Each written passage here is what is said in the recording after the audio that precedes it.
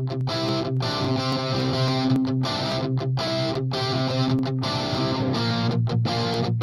how can you get customers to love you even more than they do right now? Well, it begins by doing what is not expected and getting yourself prepared and organized to meet your customers' strongest needs. If you want customers to love you, love them first, then they won't be able to do anything other than love you back. This is the tactic used by Bob Rohrman to sell over 19,000 vehicles in a single year. Check this out. In 2011, Rohrman sold 19,635 new retail units, and group revenue came in at more than $905 million. He said, Bob, he said, you think maybe you can sell cars? I said, yes, sir, I can. When do you want to start? I said, right now. He said, okay, you're hired. And he was off and running. Grandson Ryan is the GM at Schaumburg Honda. He takes credit to this day for teaching me how to sell cars. And I was like, Grandpa, what do you mean by that? And he's like, remember what I told you the very first day when you went to sell? I said, I do. And this is what he told me. He said, you got to love the customers and they'll love you back. All right, what do we mean when we say love the customer? Well, first of all, it may not be what you expect. We're not talking about a feeling. You're not going to feel like loving someone you just met, even before you know anything about them. I'm talking about a decision, an act of the will. One definition of love says that love is patient, it's kind, and it's long-suffering, to name a few. Well, whoever feels like being patient? I know that I never do. The type of love we're referring to that can only help you become a better salesperson and increase your income is not a feeling. It's a decision to act in a manner you may not feel like acting despite the circumstances. In fact, a good rule of thumb is to do the opposite of what you want to do and the opposite of what you feel like doing. Are you prepared to respond kindly with a smile and with love in your eyes and empathy in your voice and tenderness in your mannerisms to the next person who comes up and is rude to you and treats you with little to no respect? Well, I know that if I react to someone's rudeness, it won't help me win them over as a friend. But if I decide before it happens how I will act, and then I act versus react, then and only then do I have a chance to make that sale and become their friend. In fact, that decision to respond kindly to rudeness is so unexpected by rude people that they are often the easiest people to win over. And it may be because no one else wants to deal with them, much less be their friend.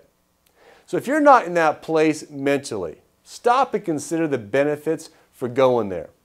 Why not make it your business objective to be a friend to everyone who needs one? And who needs more friends? Well, everyone, of course. That gives you a lot of prospects to sell your new service to. Og Mandino wrote a book every salesperson should read, no matter what they sell. The book is called The Greatest Salesperson or Salesman in the World. In that book, Mr. Mandino offers 12 insights to success in selling and in life. One of those insights he called the greatest secret in the world. Well, what is the greatest secret in the world according to Og Mandino? It's this: greet this day and everyone you meet with love in your heart.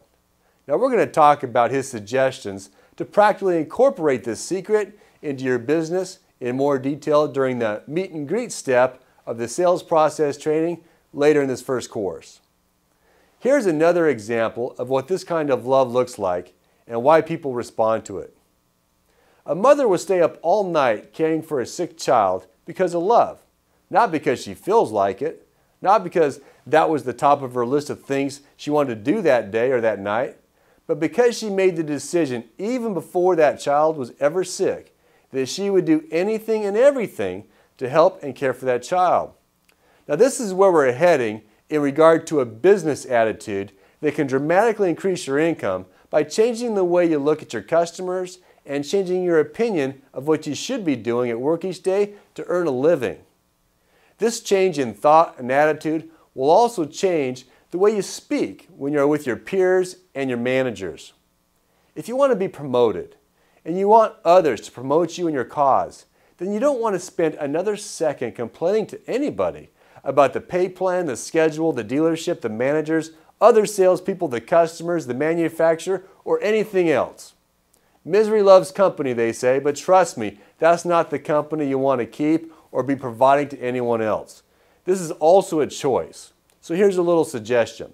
If you disagree or have a concern with anything, go to the person that can change your pay plan, like a manager or the owner, that can change your schedule or your circumstance if that person exists, and present to them the benefits that they will experience if they agree with your way of thinking, and ask them for some consideration.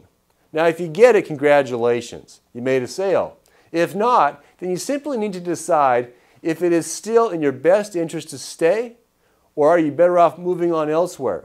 Compare the pros and the cons of both decisions. Consider your options and then make a decision, but spend no more time bringing down the people around you who are also trying to make a living, and they need their mind to be in a good place if they want to make a living in sales, and spend no time being a sounding board for their negative thoughts. You don't have time or room for that. Instead, fill your mind with positive thoughts, ideas to increase and grow your business, and think of all the different ways you can love your customers and show compassion and help to people that need it. I've heard that a definition of insanity is doing the same thing and expecting different results. Well, let's face it, unless something dramatically changes, your income won't dramatically increase. Consider dramatically changing the way you look at other people and what you have to offer to them. Then look at your product, those cars you're representing, as a tool to bring customers to you, not the product itself. That perspective can help you begin to develop dramatically stronger relationships with customers as you make a commitment to love them even before they're ready to love you back. Loving the customer the way Og Mandino suggested in his book, The Greatest Salesman in the World, is also not a script. The suggested scripts we are going to provide to you in this course won't work if they're not you and who you're willing to become. This type of selling is not just a process or a combination of ways to cleverly overcome common objections. This type of selling in this training course is a way of approaching people, life, and business that transcends product knowledge and goes above the steps to a sale or anyone's ability to overcome objections. Nothing will increase your income more. Nothing will increase your income faster. And nothing will cause you and your causes to be promoted by more people than learning to develop this skill of relationship selling, which starts with loving your customers. And you're never going to master it. I warn you right now. You'll never arrive. It's something you will continue to keep working at and continue to look for more ways to develop far beyond this course in order to keep getting better at it. And the more you do, the more you will love your life, your career in sales, and the people around you. One of the greatest sports agents in history, Dickie Fox, put it like this.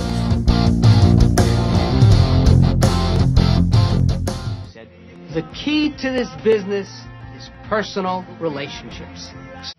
Roll with the punches. Tomorrow's another day. Unless you love everybody, you can't sell anybody. I love getting up in the morning. I clap my hands and say, this is going to be a great day. If this is empty, this doesn't matter. Hey, I don't have all the answers. In life, to be honest, I've failed as much as I've succeeded. But I love my wife. I love my life. And I wish you my kind of success.